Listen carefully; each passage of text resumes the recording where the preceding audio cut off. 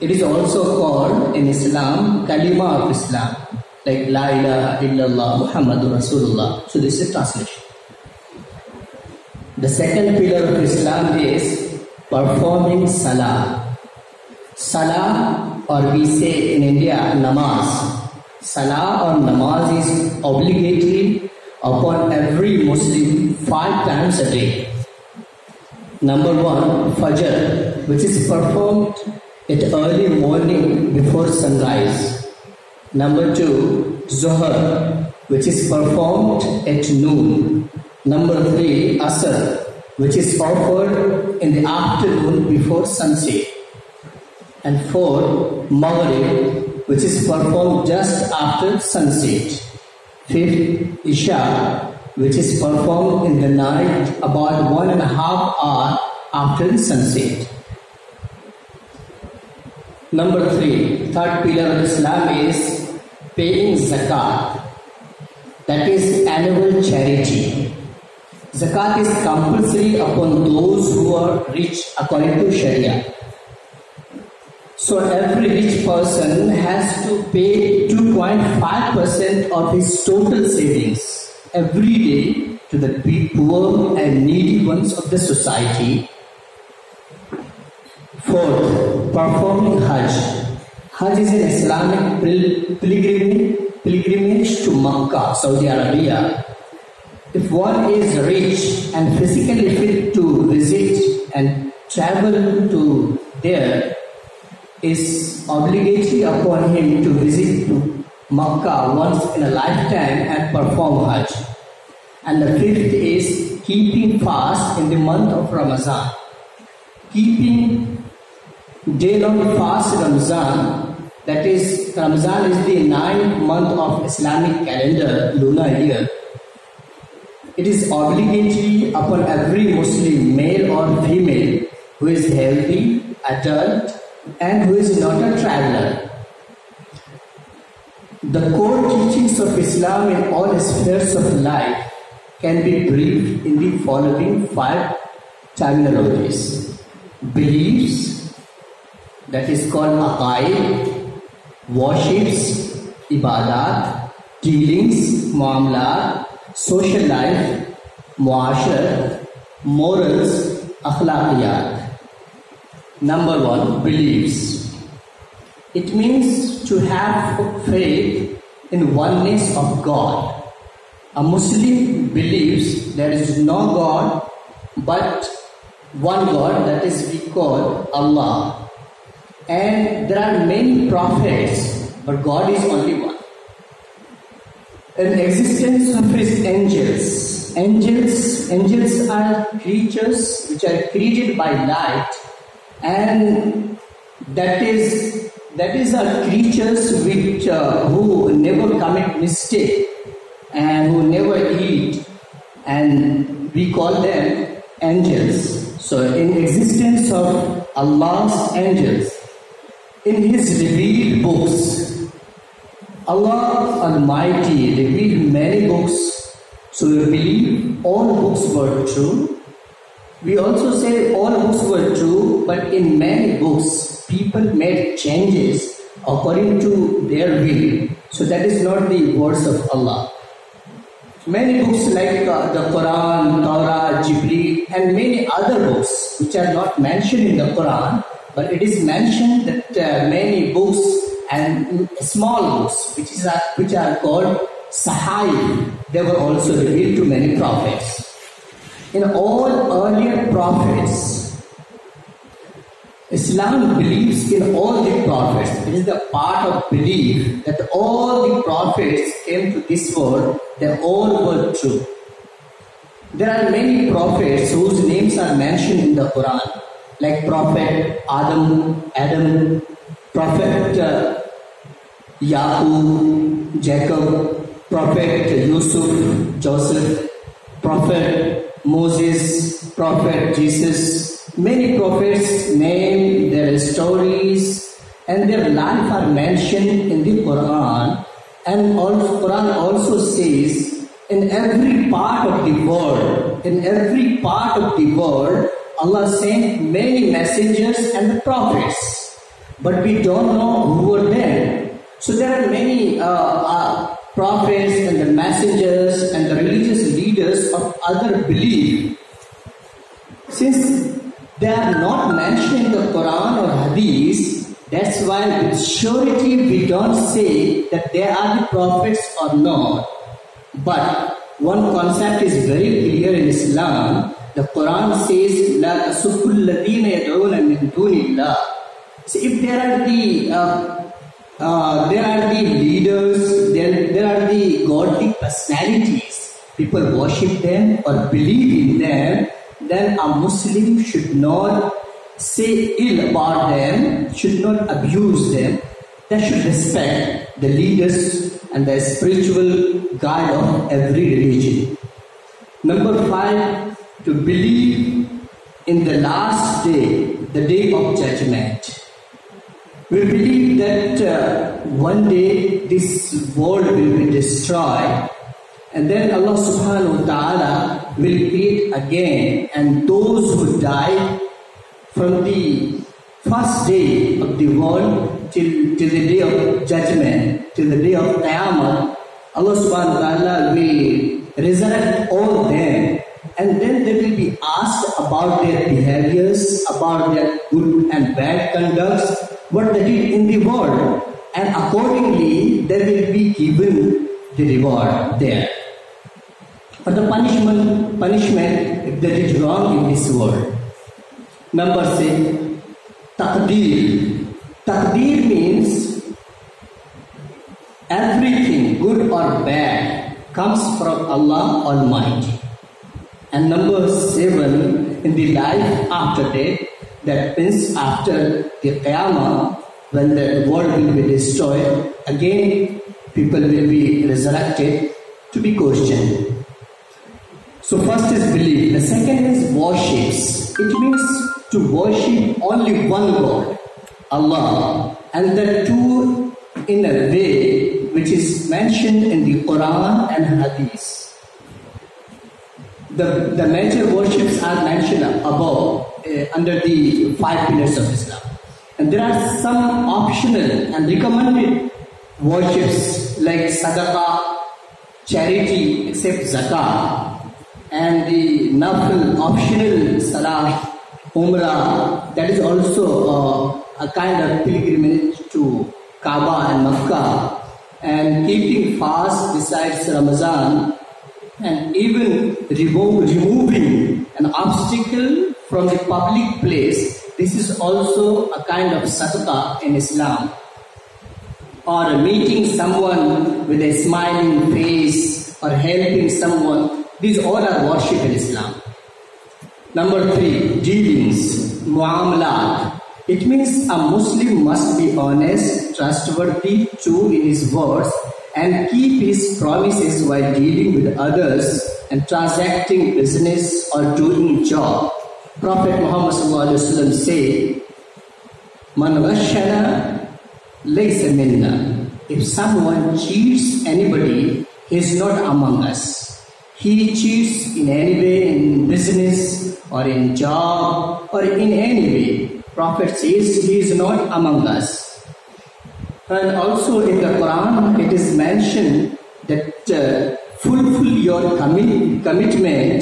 Indeed, there will be question about the commitment.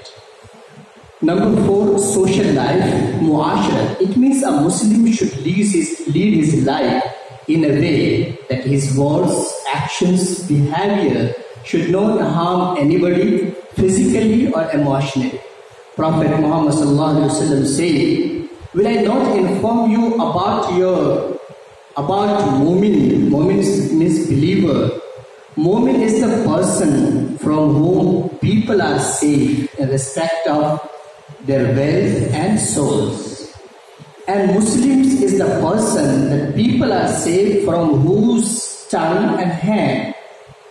And also in the Quran it is mentioned that a Muslim is strictly prohibited to jail someone, backbite anybody, spy, insult, or call anyone by offensive nickname. These all are mentioned in Surah Hujurat, ayah number 11 and 12. Fifth is moral values, akhlaqiyat. It means the Muslim should behave with others with good manners. Prophet ﷺ said, the best Muslim among you is the person who is the most perfect in morals. Festivals and celebrations.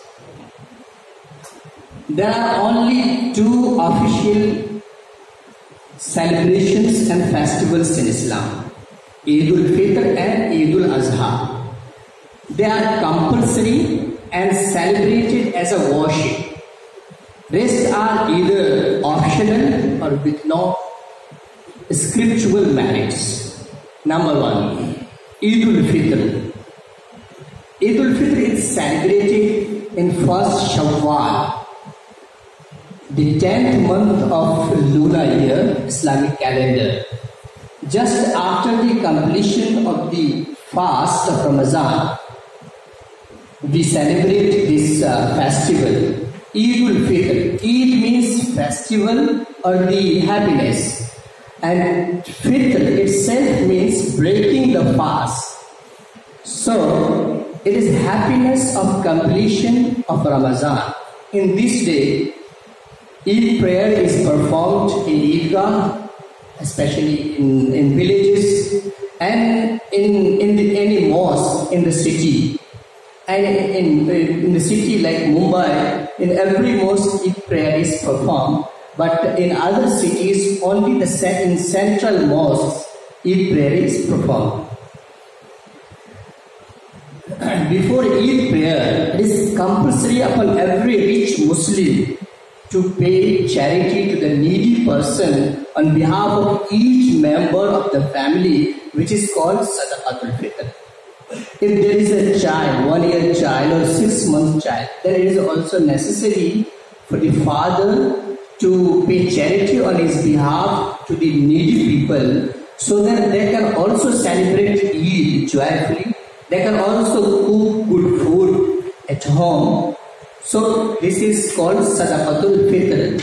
And Sadaqah or charity is there in the celebration, so that we can create human values in ourselves, and we can respect the poor and fulfill the need of the poor people. It is haram and forbidden to keep fast in that day. That means a Muslim cannot keep fast in the day of Eid. The second is Eidul Adha. Eidul Adha is celebrated on 10 to 12 days of Zilhijjah, 3 days. The 12th month of Islamic calendar, lunar year. Eidul Adha means festival of sacrifice. Adha means sacrifice. In this Eid, rich Muslims are ordered to slaughter animals in the name of Allah as symbol of sacrifice for His pleasure. And they are instructed to eat only 1/3 of the meat, give the second third to the relatives, and distribute the third portion to the poor people in the neighborhood. It is also haram and forbidden to keep fast in this day. There are 5 days which are the feast from Almighty God, and all Muslims are ordered to enjoy that day, that Eidul Fitr, and 3 days of Eidul Adha, and 1 day more just after the Eidul Adha.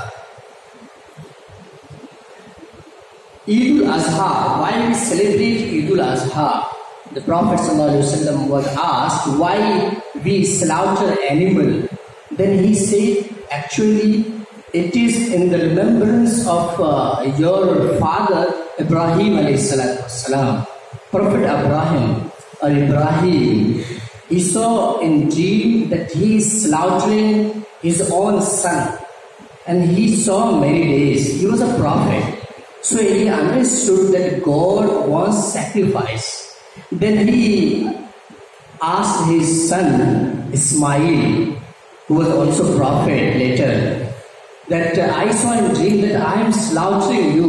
What do you say about it?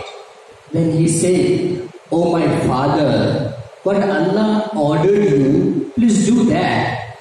So he took him to a ground and he asked him to lay down on the earth. And he started to slaughter him, to sacrifice him in the way of Allah. But Allah subhanahu wa ta'ala sent by an angel another animal and say, I did not mean to take your son from you, but my purpose was to test you, to see that how faithful you are, that even you are ready to sacrifice your own son in the way of Allah. So in the remembrance of this sacrifice and Prophet Ibrahim's action, Muslims are ordered to sacrifice animal and to eat 1/3 of the meat, and 2/3 should be given to the relatives and to the needy person.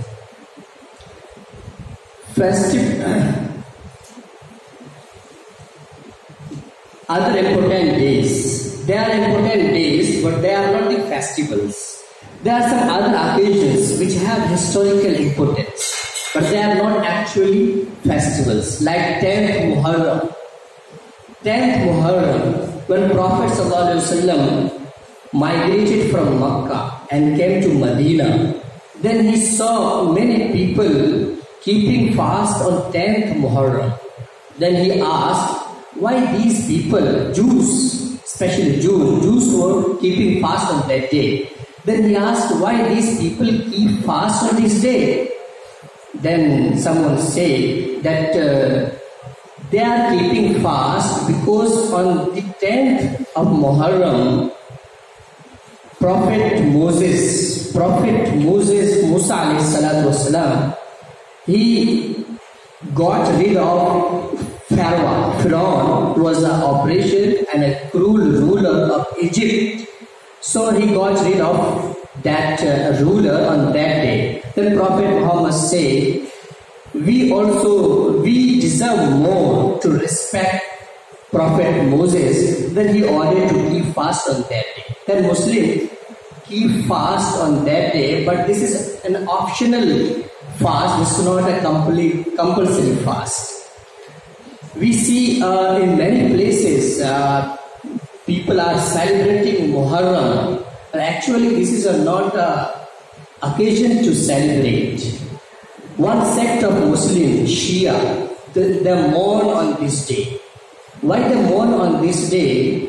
Because the grandson of Prophet Muhammad, Hussein radiallahu ta'ala anhu, he was martyred on that day.